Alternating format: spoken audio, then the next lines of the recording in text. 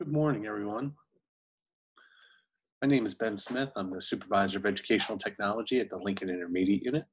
I want to welcome you back to our LIU LearnOn webinar series.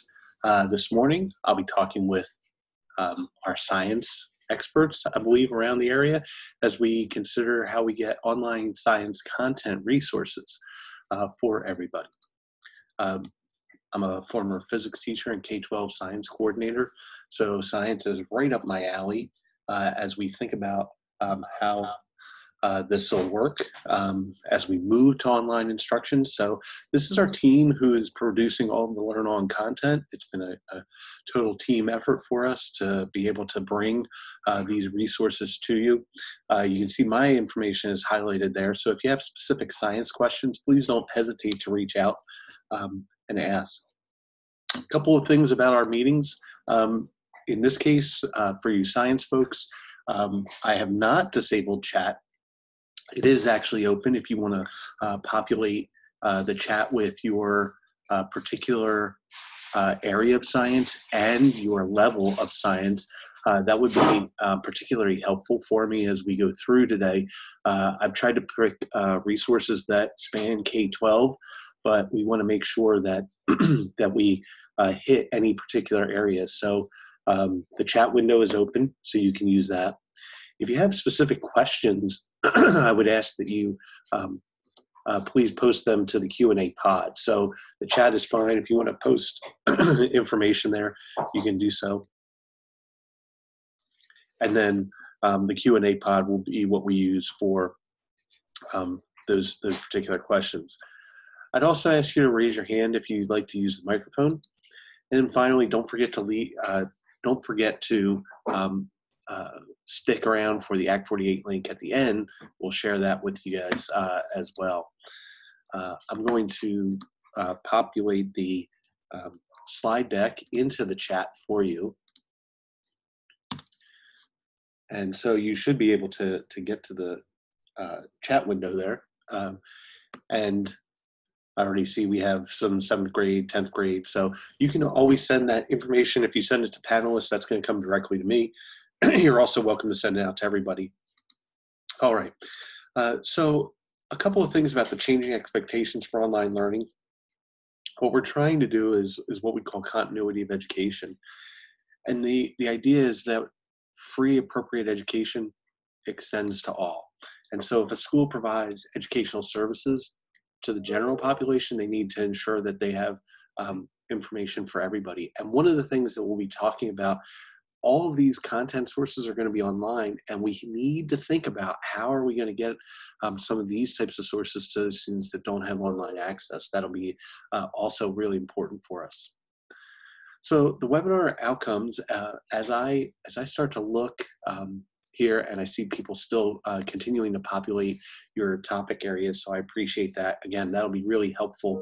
So if you're just joining us, the chat is enabled, and I'd ask you to put in your content area and grade levels so that I have an idea of who we're looking at, and we can focus in on that. But for the webinar outcomes, what I would point out is that we're going to go over a bunch of tools, or actually content sources. Last week, we focused on tools. So things like Flipgrid and Padlet and Zoom, we're not really going to talk about those this week, at least for the content ones. We're actually going to look at where can you get appropriate content for your grade levels, and in this particular case, in science.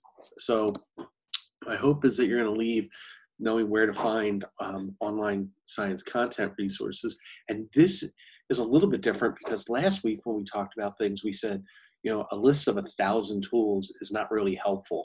And the reason is that we want to try and keep it kind of short, use tools in a couple different ways, but allow students to become familiar with them before we move on, so that we're not trying to get kids to do so many different things on so many different sites. But this week, it's actually a little bit different. I actually find the long list of sources to be really helpful because if you're a high school chemistry teacher or you're a 3rd grade teacher, you know, you have different needs. And so you're going to have to go through a list of resources to sort of find what you're looking for. And so I'm going to jump over for just a moment and point out where you can get some of these resources. So as I look at the LearnOn website, if I go under for educators and I just highlight there, you can go down to where it says online content resources. And when you click on that, you'll see that we have the 4 core areas at the top and other areas down below them. And when I click on science, there's a long list of sources that you can get content from. So that's the place that I would point you towards, most specifically for the online content pieces. So, but as I think about the long list, and I show you where you can go get those things, you'll also notice that it says free during the pandemic that is going on, or always free. And so you want to consider that as you think about, do I really want to jump in and make use of this? Now, because you're going to be teaching from remote home locations, you want to think about the fact that you're going to probably need some of these. So this is a great place to be able to experiment and find some of those content sources that you're probably always pulling together. But at the same time, we want to just think about, okay, am I going to be able to use this next year, or when things return to normal? So I have a list of considerations for you to think about. I gave you sort of the one. You do want to think about how you're working with your students, and what is going on with them and their devices and things like that. Are you working with them synchronously or asynchronously, so that if you tell them you need to go access this resource, are they going to be able to get to it? Of course, if you are using it with a particular group, are they going to be able to access that at the time that they need? You will also think about accessibility for all students. This goes towards can they get online? Does it have closed captioning? Is it going to be compatible with their browsers? All types of things that will lead to the accessibility discussion and thought process you go through. And you also want to think about whether or not you want your students to have access to the accounts that they may need in order to get students to work through all these pieces. So are they going to need an account, or are they going to be able to just go in? If they need an account, that adds an extra layer of complexity to them, so that you might not be able to actually get that to work the way you want it to. And then you also want to think about, what type of media am I looking for? Am I looking for a video, audio, text, interactives? So those types of things I think are going to make a big difference for you as you work through working with these types of media. So when we think about explaining tools, so I wanted to go back to the explaining tools real quick. These were some of those tools that we talked about that we may be able to use, things like Zoom and Google Meet. And can you make use of those as a part of what you're doing here? Writing on the board, the same thing. Can you bring those tools in? And so thinking about how closed captioning might work with especially the video piece. And then we had talked about how you can use document cameras. And so if you're looking for this type of information as to how you can integrate science content in with it, go back and look at the face-to-face to explaining to online tools webinar, and you can get that information. So for now, what we're going to do is we're going to jump in and take a look at some places that you can go to find resources. And I'm going to start with OER Commons. And OER Commons stands for Open Educational Resources. And what's great about these resources is that they are always free. So when you go and you do a search, if you're looking for materials, this becomes a place that actually compiles lots of information. So if I jump over to that tab, this is where OER Commons is. You'll see it's oercommons.org. And when you go to this, you can actually just start by typing right in here what you're looking for, pull your subject down. You can talk about life science or physical science. You can pick your grade level that you may want, and then you can hit search. But I'm going to actually show you something else here. And you'll notice, by the way, I'm not logged in, so the sign in button is there. But I'm going to go down to collections. And when I go down to collections, these are pieces that have been collected together, curated by OER Commons. And I would just remind you, you might want to look for NGSS, because NGSS is going to provide you with the next generation science standards. And even though Pennsylvania hasn't necessarily adopted it, the NGSS is going to allow you to be able to find those types of resources. So if I just click into that, it's going to give you, again, 1,807 pieces, artifacts, if you will, that you can do. And then you can go and further your search down. So you can type in chemistry and do a search here, and then it'll start to narrow it down for you. So these types of resources, I think, will be really helpful as you think about going through and looking for standards, standards-based instruction. So the NGSS is another one of those things that you may want to look for. And if you do Google searches and you type in NGSS and your topic, you're going to also find a lot of resources. So those are two ways to sort of search through and find the information that you might need. And I also wanted to take a few moments to talk about textbooks.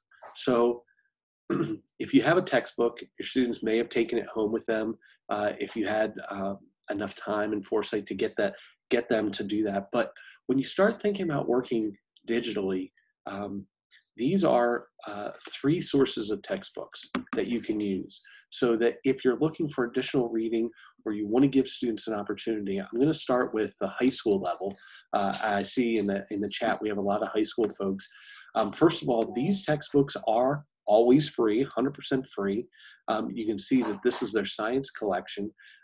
It's mostly aimed at high school students. It comes out of Rice University, and I can tell you, like here, the college physics textbook is perfect for like a college prep type class. They have university, which might be in more of an honors physics class. If you look under here, they also have AP course books. And one of the nice things is these books get updated all the time. You can get them as a PDF. You can rearrange them if you want. You can sort of make them the way that you want to make them. And you can think about the things that they have. They also have something called OpenStax Tutor, which allows students as they read to sort of guide them through the work. So if you're searching for an online textbook, that's a great choice for your students. Now, that's for high school students. If I'm thinking about sort of the middle school area, and there are some maybe a little bit lower level of high school student, I'm going to use CK12. So CK12 has some great resources in here for books. And again, you can choose by your subject. You can see it actually goes down into elementary. It even goes, I saw somebody says elementary and kindergarten, has kindergarten science. So you can click in here and you can see the books that they have. There is an ability to customize the book. So if I go back out here a second and I'm thinking, okay, well, I am teaching physics, and but I'm not teaching all of the materials, and you can see all the topics that they have. So they have 20 chapters in here. Well, you can actually take just the chapters you want. So it could be 1 or 2 or 3 chapters that you're going to work on, and you can think about how you're going to reorient it. And so one of the nice things about this, and I use this with my lower level students and my college prep students, is I can take that book, sort through it, and say, these are the topics that I'm going to do. Because, you know, when you have a book, sometimes you don't do all the chapters. And so that's a nice way to do it. You'll also see they have a nice little webinar coming up here at 3 o'clock. Now notice it says PDT, so that's 6 o'clock to our time tonight. So if you're looking at that, they do offer a lot of professional development for CK12. And then for the elementary students, this is a site that I think has some great resources for elementary science.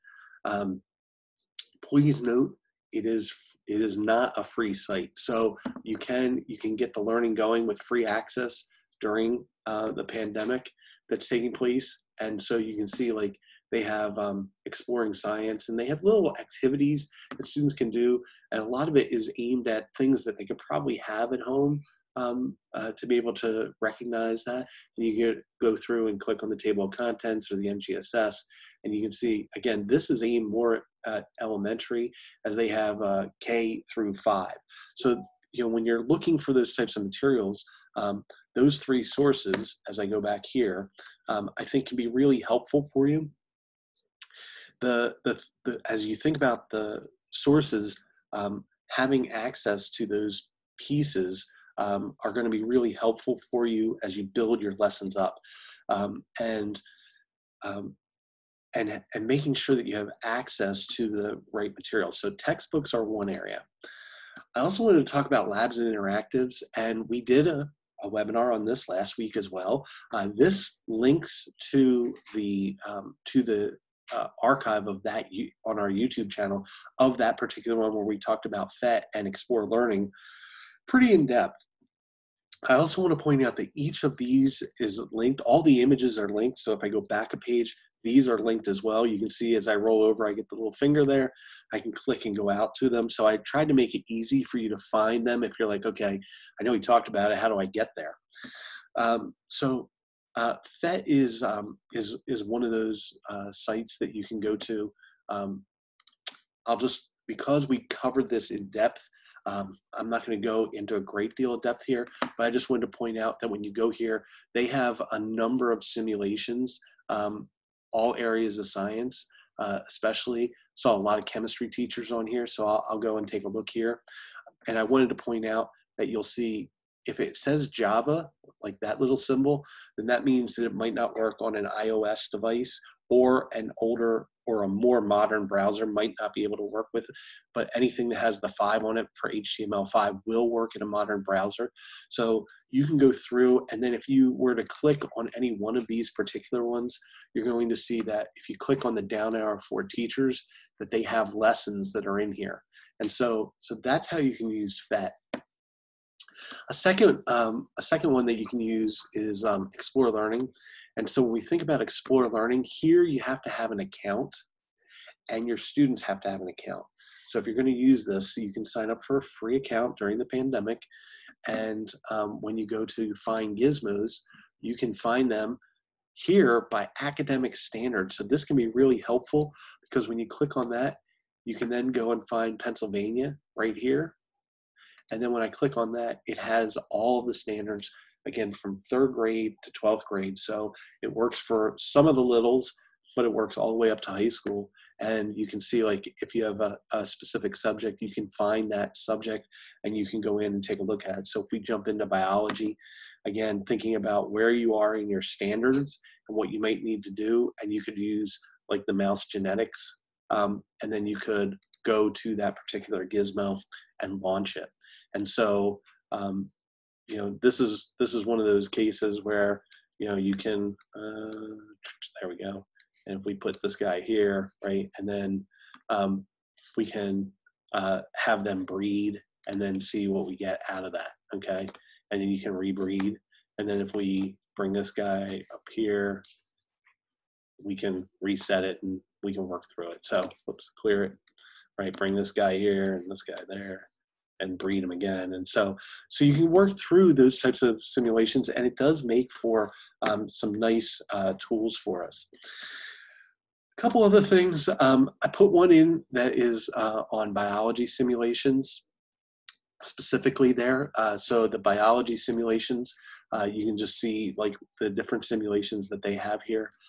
So again, that's probably more towards high school, but it does have worksheets that you can start to use, and students will be able to use that without creating a login for themselves. So I'm just closing out some of these tabs for myself. Science Journal for kids and teens. And these are really articles, but they also have an interactive quality there.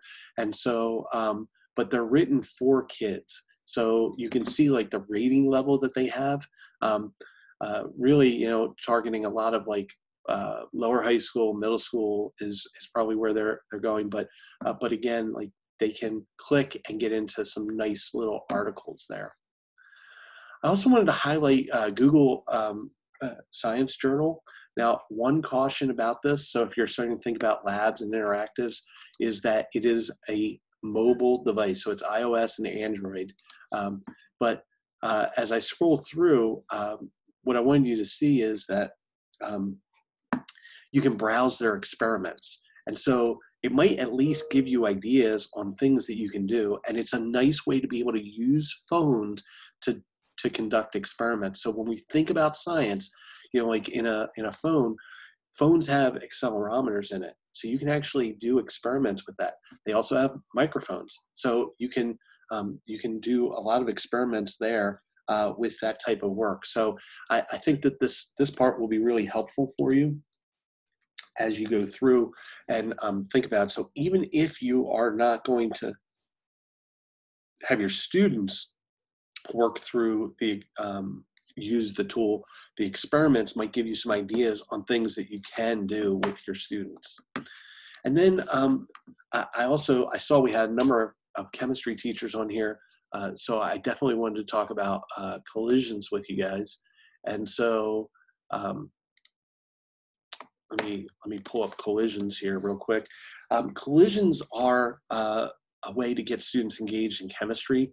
You can see the different games that they have here, and so you can most likely find, you know, I think we're getting close to that time of year where acids and bases would be one of those topics, and so they have games that can be played here online, and so this is perfect for being able to use with middle school and high school students who are learning chemistry. So those are the labs and interactives, and now if we move to the next piece, I'm going to talk a little bit about multimedia. And for multimedia, there are a lot of choices that you can go through in order to be able to find different elements. So I'm going to start with Discovery Ed. So for Discovery Ed, some of you may already be in a school where you subscribe to Discovery Ed. And if you are, then you have access to all of this material. And Nicole Bond is our Discovery Ed expert. And so if you go back to that second page where it has all the lists, if you have specific Discovery Ed questions, please address them to Nicole. She's fantastic, and she'll get back to you and help you get set up. If you're at a school that is not a Discovery Ed school, then you might want to have your administrator sign up for free access during the pandemic, where you can get access to science. And when you click in here, you know, we often think that it just has videos, but there's a lot more that's in here as you think about and go through. And so if you're doing like Earth and space science, you can start to find videos and segments there, but you're also going to find additional news information that you can use. So Discovery Ed can be a great place to get the videos that you need. You'll also notice that it's broken down by grade level. So again, if you're working with the littles and you want to have some videos that you want them to see, you can get this type of information. You can also embed these into the work that you're doing. Another one that you can use for multimedia is BrainPop. BrainPop has, first of all, to me, it's sort of middle school, maybe elementary school. They have the robot that works there, but again, they have lots of topics that you can look at. And so when I start to think about like matter and chemistry, I can go in, and then again, like tons of articles. So if we're studying the periodic table, they have like a little video you can see, 4 minutes and 41 seconds. And then they have activities that go with it, including quizzes and all kinds of activities, games that go with this. So this can be a great place for you to sort of work. They have the transcript, which will help you with closed captioning. It will give you lesson ideas and standards. BrainPop is a pay-for program, but you can get a free account. It just takes just a few moments for you to get an account. In fact, I was able to sign up, I think, in less than 2 minutes all together, and then get started in there. So BrainPop is a great place for you to go and get that type of content. I'm going to jump over to NASA, especially especially if you're doing your science, but even if you're not, you might be able to find, when you think about topics, like they have tons of resources. And NASA has things all over the place. And one of the things you should think about is, NASA has, um, they have the Johnson Space Center, and then they have Goddard, and they have JPL, and all these places. This site where I linked is called NASA Wavelengths. You can see it has a little wavelength up here at the top. And this is their master site to be able to search for all NASA resources. So NASA has a great amount of content for teachers to be looking for lesson plans and things like that. And then you can just type in here into that search box and take a look for what you're looking for. If I jump back over here, you'll see I also mentioned the Science Bank. The Science Bank has online dissections, and you can Google online dissection as well. So if you're in a class where you might be doing some dissections, then you want to think about, how am I going to get my students to do that? And there are some online ones. I think Flynn just had theirs go free. There are a number of those types of things. And then Newsela. Now, Newsela is having some issues this morning, so if you try that, you might get a 502 error. I'm going to go back and see if I can reload the page, and they're back up. Okay, so Newsela we usually think about Newsela as ELA content, right? So it's, of course, news and then ELA. But when you go under content, you can see who their content partners are and who they work with.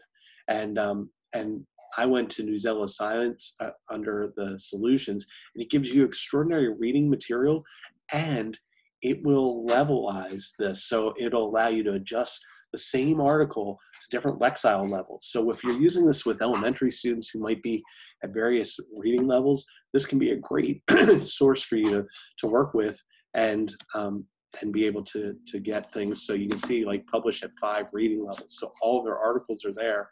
Now they're also aligned to the NGSS. And so that may be one of those things you'll want to do. And you want to create an account here as well for yourself. So that's those are the places you can go for multimedia. And then I wanted to finish up by talking about lessons. And so there are a lot of places where you can go get quality lessons to help you with your teaching. So I'm going to start with Nearpod. So you can create a free account for Nearpod right now. Again, during the pandemic, it's free. And if you're like, okay, I want to be able to deliver something, go to the Nearpod lesson library and click on the lesson library. And again, you'll see that you can sort by grade level. So it has stuff for the littles as well as the bigs, okay? And I'm gonna go over to the top science lessons. And when I go in here, you can see they have all kinds of lessons for each of the grade levels. And so I may choose physical science, and I'll say I'm doing, I'll do high school. And then when I have some of these lessons, like here's a change in matter lesson, if I click on this, one of the nice things about this is that once I've added it to my library, so I can click add to my library, and I'm going to go over to my library and take a look at it. Once I do that, I can hit live lesson, so I can use this as a slide deck with my students, or I can have them pace it themselves. And so if I'm previewing it, you can see it has the teacher materials, has the essential questions, and you'll notice 34 slides with interactivity built into it. And so I'm going quickly through the slide deck to get to a place where you can have students, again, share their thoughts, and you'll notice where it has the post button. So the students will be able to answer in here and then give you feedback on it. So Nearpod can be a great tool for working that way. Khan Academy, they have all kinds of lessons. It's more towards high school students. But again, if you're like trying to figure out, okay, I think if I were trying to figure out how am I going to move my lessons online, I might start with some Khan Academy lessons, allow them to do some of the teaching as you build up those pieces that are further down the line. So they have lots of different videos. And again, it's chunked out very nicely for you. So you're going to find lots of different things, and it has some practice worksheets built in. So it allows students to work through that. If you're in the middle school level, MOSA is another area that has a lot of content and lessons. And so you can start to think about, okay, where am I want to work with students? So if I'm doing something like on the water cycle, again, you can now get a free trial of MOSA, and it walks you through some different types of lessons. So I do like that it has design thinking, and it has the CER, claim, evidence, reasoning, pieces that are a part of that. And then you can go through and start to work through a particular lesson. And you'll see that in this case, for the water cycle, they actually have 3 lessons there. So solve, make, and engineer. And that's sort of the format of those types of lessons. So I'm going to show you one more here, maybe 2 more. I'll jump over to PBS Learning. PBS Learning has lots of materials. Again, this is probably more ideal for middle school students, and but you'll see that they have the grade levels listed. So they have stuff for the littles, and they have stuff for the older students. And a lot of times they have videos that play in there. But the nice thing about this is that it will share right to your Google Classroom, or you can assign or share from here. So you can link that out. And then the last one, if you're looking for lessons, is Define Learning. It used to be called Define STEM. And they have activities, and again, K to 12. And when I go into science, then I can choose the area that I want, and I can choose the grade band that I want, and then find projects. And so these are project-based learning activities that students can work through. So you can see they have performance tasks for them. So being an aircraft designer and sort of matching up with the types of things that they're doing. And so this can be a really robust resource for you. Crime scene investigator and culinary artist. And so there are a lot of things that you can use within Define STEM. So with that, I'd like you to start thinking about any questions you might have. You can populate them into either the chat or into the Q&A. And in this particular sense, I did something a little bit different than what we did last week. So I want to remind you of that as we wrap things up. So last week, what we were doing is we were really focused on tools. And when we focused on those tools, we said less is more. That the idea is that you should think about using just a few tools. So maybe you use Padlet and Flipgrid, or use Google Classroom, or you use Zoom, but just a couple of tools, trying not to make the list of tools be out there. In this case, we're really saying, you should think about the wide variety of content resources, because if you want to keep things fresh for students, we're recommending that you consider, okay, maybe I'm going to use BrainPop here, but then next time, maybe I'm going to use PBS Learning, because that variety can be really helpful for you as you go along. And so what we really tried to do is to give you a chance to see the different types of resources that are out there. I'm going to point you back again to our long list of resources, because if you're like, well, they didn't even cover what I was looking for, it probably is covered in that list. That is, again, on our website. And if you go to For Educators and you go to Online Content Resources, that'll get you to this page, and then just click on the drop down for science. So with that, what I'll tell you is a reminder that the LearnOn website is there for you. As you go through, you'll see right in here is our calendar. So if I quickly flip over there and I go back to home, you'll see the calendar is up here today. We have office hours going on. So right now there was an office hours on supporting math. The next set of office hours comes up on secondary transition, so getting students to be able to use public transportation. And our next webinar is on vocabulary parent facilitation, and you'll see a bunch of other things that are listed in here for the next couple days. So please take the time to fill out our evaluation. We're really looking for a lot of information, especially as we think about what we're going to be doing next week. We haven't announced our schedule. We're working on it as I talk now. we're actively looking at what we're going to do there. So please help us out by filling out the evaluation. If you're looking for your Act 48 credit, you can click on that link. You'll be taken to a page that looks like this. If you hit continue, it'll move you out to the form where you can submit your work. I didn't see any questions. So with that, I'm going to thank you guys for your participation here today. Hopefully you got some good resources that you can use for your content pieces. You know, even though I said there's a whole bunch of content out there, if you're feeling a little bit overwhelmed, that's okay. What I would suggest is start with one thing. Just start with one.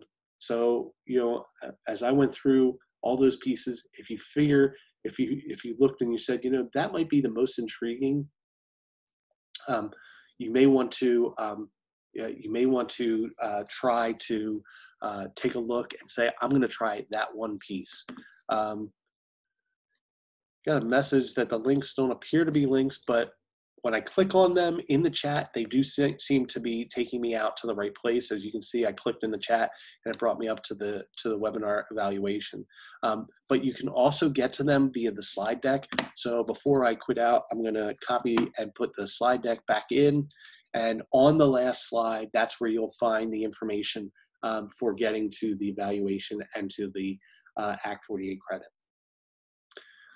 So thank you guys very much for your participation. I hope you guys have a great week, and good luck to you with your work with your students.